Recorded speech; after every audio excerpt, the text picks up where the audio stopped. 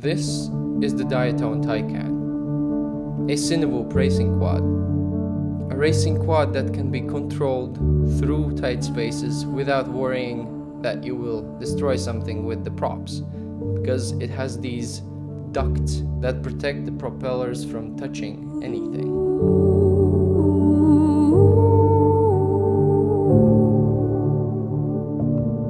We are here at this place. We'll be flying the Cinewhoop and testing it out, flying through trees, around trees, and we'll see how it feels to use it. I can say already that I have flown it for a while and it feels a lot more safer than a 5-inch drone. The ducts help a lot.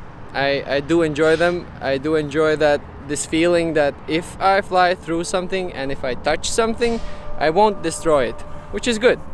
But now about the specifications and all that detail, I will bring in someone who actually understands those things. So OG.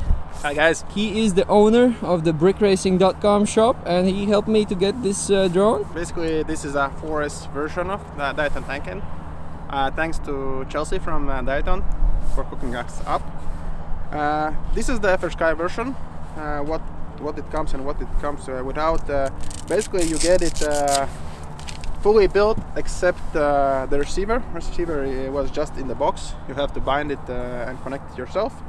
Add an antenna, screw on the props, put the tubes, and it was like ready to fly. Basically the main issue was that there was no mode set up. There was just ARM on the aux1 in the same enabling the air mode. So I put up the level mode, the air mode, ARM, and I believe I put on the crash over turtle mode as well. Yes, it's there. So yeah, basically that's all. The specs you can Google it, but this is the first 4S version, so yeah, there's nothing much more to say. Runcam Nano. Yeah, yeah. Basically it comes with the Runcam Nano too, but these are the specs. I think you all can Google it, and there's nothing much I can say. I haven't like really flown it because of rain is different mode. If you want to know about the mode, I will tell you about the mode. Why he is so special. He flies mode 4 with reverse roll. So basically, this is the throttle, and this would be the right roll for you regular guys if you fly mode 4. I think not, but for Rainis this is left and this is right. So basically, yeah, it's screwed up a bit. So I can't really like fly it because I fly mode 3.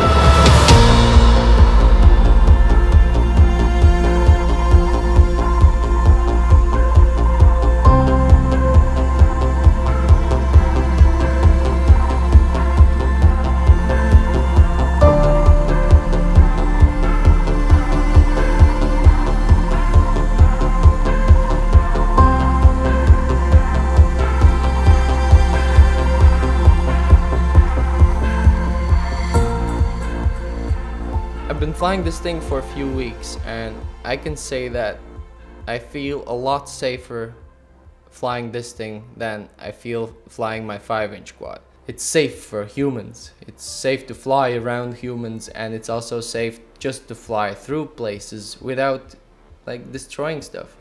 I did enjoy this feeling quite a lot. It's really amazing to be able to feel safe while flying this thing.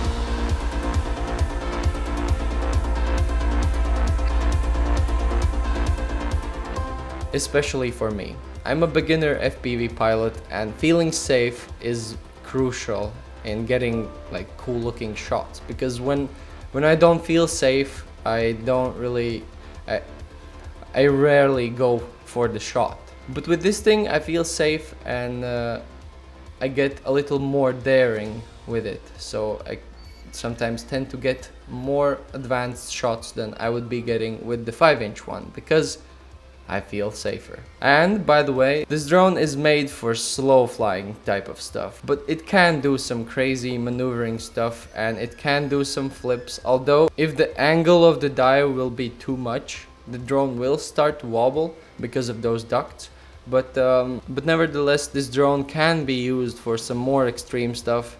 It's just that you have to know the limitations, where and how does the drone start to wobble. My experience with this drone has been really amazing. It's something that every beginner drone pilot should have, a Cinewhoop drone. Because of those ducts, I feel safe. I can't even say it enough how safe I feel. I do trust myself with this drone a lot more than I trust myself with the 5-inch one.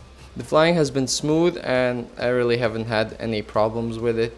Except for once I crashed it, and then the VTX resetted itself to the lowest possible power, and I couldn't reset. I couldn't set it back to a more powerful one, so I had to ask my friend for some help with that, and that's it.